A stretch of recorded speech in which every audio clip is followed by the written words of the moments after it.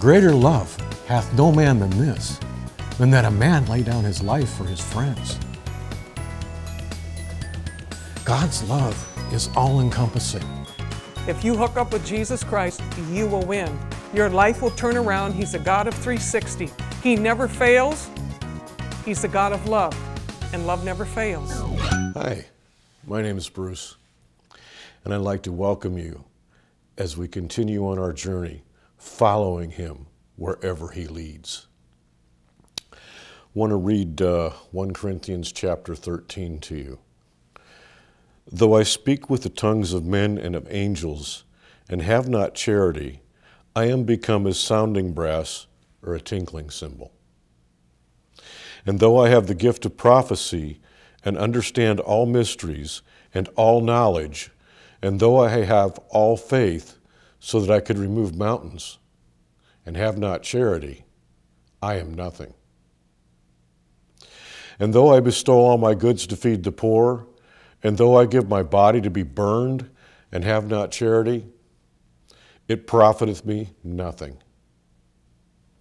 Charity suffereth long, and is kind. Charity envieth not.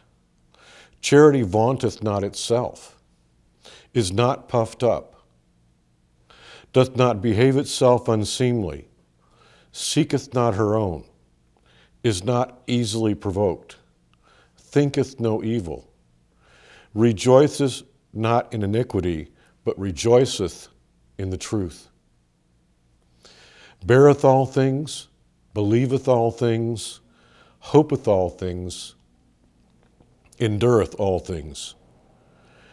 Charity never faileth, but whether there be prophecies, they shall fail. Whether there be tongues, they shall cease. Whether there be knowledge, it shall vanish away. For we know in part, and we prophesy in part. But when that which is perfect is come, then that which is in part shall be done away. When I was a child, I spake as a child. I understood as a child. I thought as a child. But when I became a man, I put away childish things. For now we see through a glass darkly, but then face to face. And now I know in part, but then shall I know, even as also I am known. And now abideth faith, hope, charity, these three, but the greatest of these is charity. Let's go back to 1 Corinthians 13:5. Doth not behave itself unseemly, seeketh not her own. John 3:16 says, For God so loved the world, he gave his only begotten Son, that whosoever believeth in him should not perish, but have everlasting life. For God did not send his Son into the world to condemn the world, but that the world through him might be saved. This is the message for you today. God's love. God loves you. God wants to have a relationship with you. And that's why he sent his Son, Jesus Christ, to show who he is and to pay the price on the cross for your sins. In John 3:3, Jesus said, Verily, verily, I say unto thee, except a man be born again, he cannot see the kingdom of God. He went on to say later in the chapter, Marvel not that I say, you must be born again. And this message is for everyone. For all of those, whether you're a church person, whether you belong to the Christian faith, you must be born again. And the question is, do you want to see the kingdom of God? Because Jesus did say, except a man be born again, he cannot see the kingdom of God. So how do we become born again? How does this start? What do we do? It begins by hearing the Word of God and believing it. That's where it all starts. Now, various churches will teach various things. But the most important thing is that you give your heart and your life to Jesus Christ. You ask Him to come in and to be your Lord and Savior. You know, once you believe and receive Christ, your spirit, the Holy Spirit comes in with your spirit, and you literally come to life. And you become a new creation in Christ Jesus. And that's what it means to be born again. Now, if you've been baptized but never have received Christ, and have not been born again, have not received Jesus Christ, have not received the Spirit of God, then you need to be born again. This is the message today for you. You must be born again. When you're born, your body is alive, your soul is alive, but your spirit is not. And the reason it is not is because you are dead in your sins. See, the wages of sin is death. And sin separates us from God. It completely removes us to where we cannot be in the presence of God. For if we were to be in the presence of God, standing with Him face to face, we would die. So what do we do with this? Can we get rid of sin in our life? Can I just stop and start doing good things? The first question to ask is, do we really know? Do you really know? Do I really know what good is? If you go through the Old Testament, you have the Ten Commandments. You have the law. Can we completely fulfill the law? The answer is no. And this is something to wholly understand. We can never be good enough on our own to get to heaven.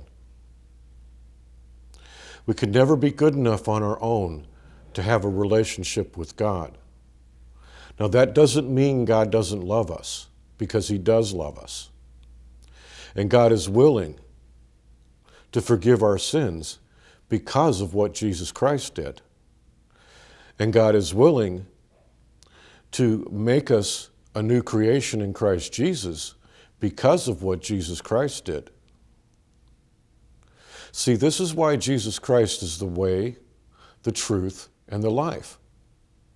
And no one comes to the Father but by Him, because He is the only righteous man who ever lived from birth to death.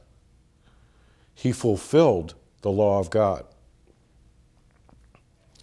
And when He was nailed to the cross, He was an innocent man. That's why He's called the Lamb of God, because He was a pure sacrifice. And it was God's will that Jesus lay down His life for our sins and for the sins of the world, for the sins of mankind.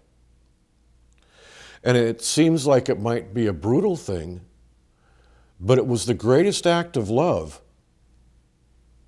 that anyone could ever do. Jesus said in the book of John, "Greater love hath no man than this, than that a man lay down his life for his friends." And listen to that. Charity vaunteth not itself. Love does not put itself first. And that's what you need to think about. God did not put himself first. He put us first. He put you first. And you need to know that you are loved. You need to know that you are cared about. That what happens in your life matters. It matters to God. It matters to the Lord Jesus Christ. That you matter. That you count.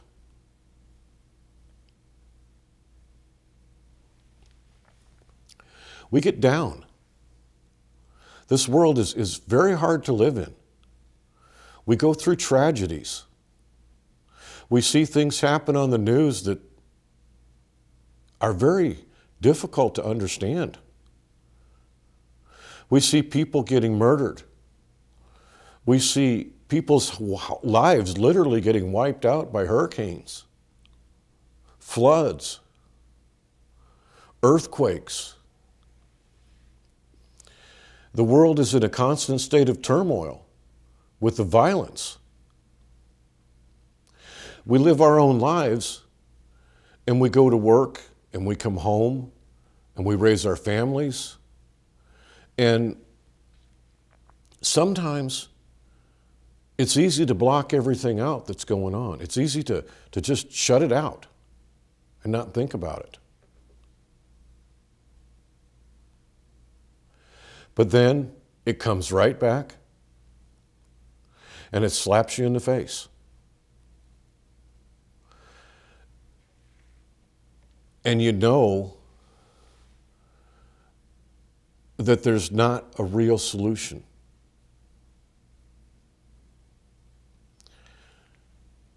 Except through Jesus Christ. And that's why this message today, because God knows you're anxious. God knows you're afraid. God knows that you need to be loved. God knows that you need to feel like somebody cares. God knows that you need to, you need this. So desperately, your children need this. And you need to feel that genuine, pure love and comfort. Things may be going well for you right now, and that's great. But they can change in an instant. Time is the great equalizer. And the scars that we carry from the loved ones that we've lost, those wounds, they really don't heal. The pain fades away over time, but from time to time, it comes back.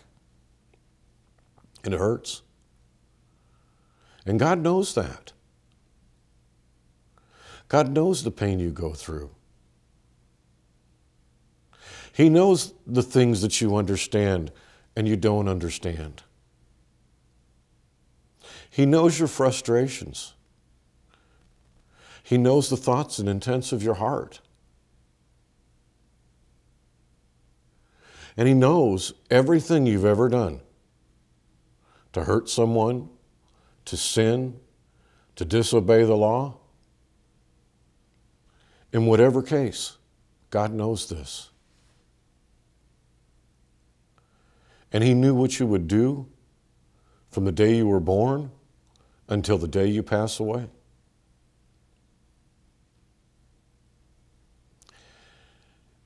And He sent Jesus Christ to pay the price for you so that you could come to Jesus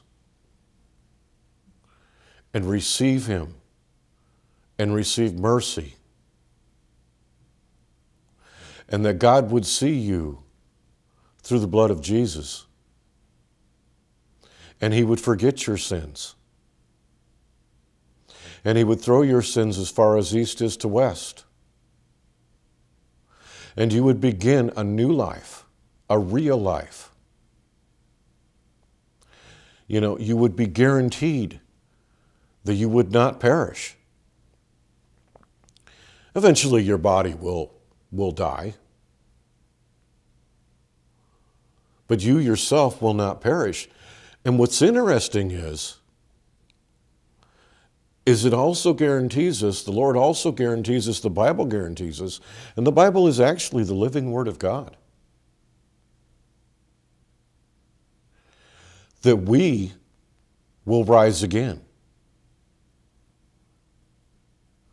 That the Lord will raise us up from the dead. And we're guaranteed that. It says, the trump of God shall sound, and the dead in Christ shall rise first. And those who are alive and remain shall be caught up together to meet the Lord in the air, and so shall we ever be with the Lord.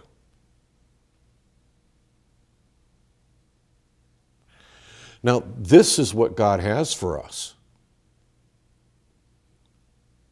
The moment we receive Jesus Christ as our Lord and Savior, we become joint heirs with Jesus. We become joint heirs of the kingdom of heaven, of the kingdom, of the Lord's kingdom. We become joint heirs. Now, that's true wealth. Those are true riches. Those are things that will last forever. The money that we make, the houses that we build, the lands that we own, the cars that we own, they'll all rust. It'll all go away. And when we die, we get a 6-foot hole in the ground in a box, or we get cremated. And we can't take any of those things with us. Not even the clothes on our back, not even our favorite shirt. And we don't get to watch our favorite TV show anymore. We don't get to go, out to the lake that we enjoyed so much and take our boat and go fishing. Somebody else gets our boat. Somebody else gets our money. Somebody else gets our house. And what happens to us? It's a good question, isn't it? What will happen to you? Will you just die and no longer exist? Your body buried in the ground in a box, which is set inside a vault and sealed? Or your ashes get spread out over the ocean or spread out over your favorite hunting spot? Or put on a mantle somewhere?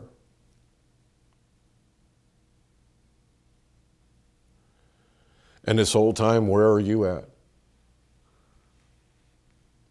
Think about that for a minute. You're either going to be in one or two places. You're either going to be in heaven or you're going to be in hell.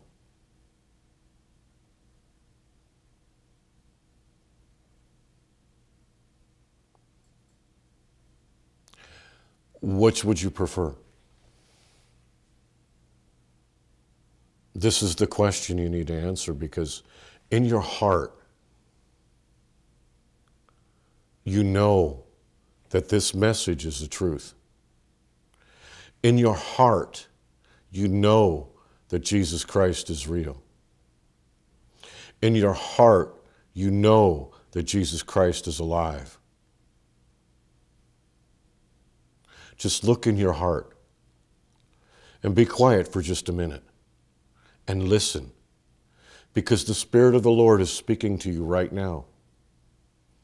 See, Jesus said, if I be lifted up from the earth, I will draw all men unto me.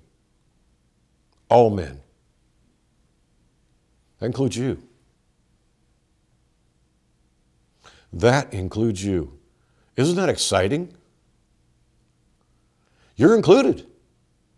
You can be forgiven. You don't have to die and go to hell.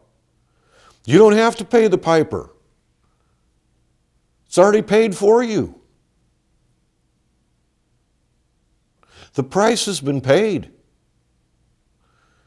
When Jesus was on that cross and he died, he said, it is finished.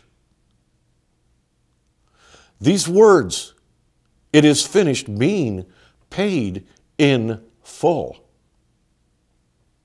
Your debt was paid in full. Your debt was paid in full. And not only that, but when he gave up the ghost and he physically died, he went to hell. In our place. And on the third day, God raised him from the dead. A real, living, flesh and blood person who was alive and was dead and is alive forevermore. God raised Jesus Christ from the dead. And Jesus Christ walked and talked to his disciples, and over 500 people saw him. And he performed so many different miracles, and so many different things after his resurrection that there were not enough books in the world to contain it. And he did this for us. He defeated death for us, so that death could no longer take us. See, hell was not created for mankind. It wasn't created for you. It wasn't created for me. It was created for Satan and his angels. And Jesus Christ went there for our sakes. And on the third day, he took the keys of hell and death out of the hands of Satan. So that those of us who say yes to him, those of us who make him the Lord of our life, those of us who choose Jesus, who choose life,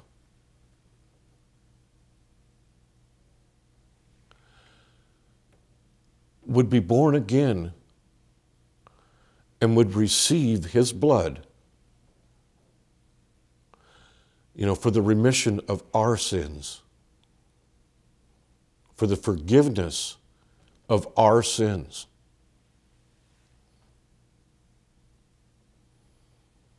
So you can be forgiven.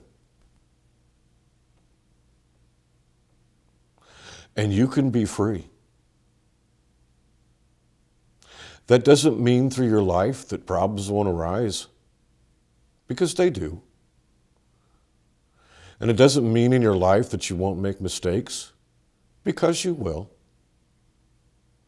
But what it means is we have an advocate with the Father, Jesus Christ the righteous, who intercedes for us, who steps up and says, I died for that. I paid the price for that.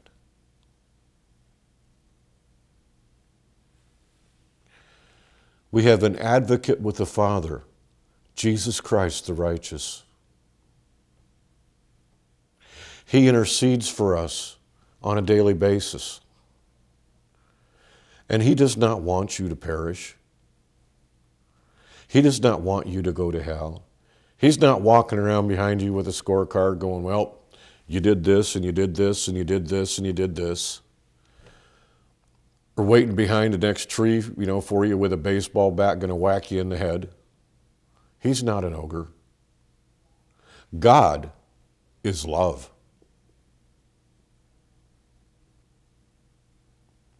God is love. And this love that we talk about, this unselfish love, this is the God that we serve. And this is the God who is reaching out to you saying, come. Let us reason together. Though your sins be as scarlet, they shall be as white as snow. This is the God who said, but he commends his love towards us, in that while we were yet sinners, Christ died for us. And he tells us the wages of sin is death, but the gift of God is eternal life through Jesus Christ our Lord. So today, right where you're at, right now, the Bible says that if you will confess with your mouth the Lord Jesus and believe in your heart that God has raised him from the dead, you will be saved. It says, for with your heart you believe unto righteousness, and with your mouth confession is made unto salvation. And it says, for whosoever shall call upon the name of the Lord shall be saved. So right now, right where you're at, just pray this prayer with all your heart to the Lord. Just say, dear Father in heaven, I come before you right now, and I admit to you that I am a sinner. And I ask you to forgive me for my sins. And I ask Jesus Christ to come into my heart and be my Lord and personal Savior.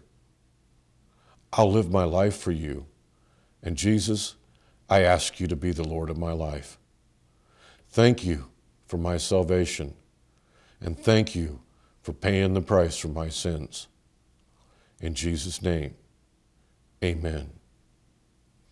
Now, if you prayed that prayer and you received Jesus Christ into your heart, the Holy Spirit came in with your spirit, and you were born again. Take your Bible and read the book of John. That'll get you a solid foundation in the faith. And get into a good Bible-believing church. And ask the Lord to put you where he wants you to be. And thank you for joining us as we follow him wherever he leads.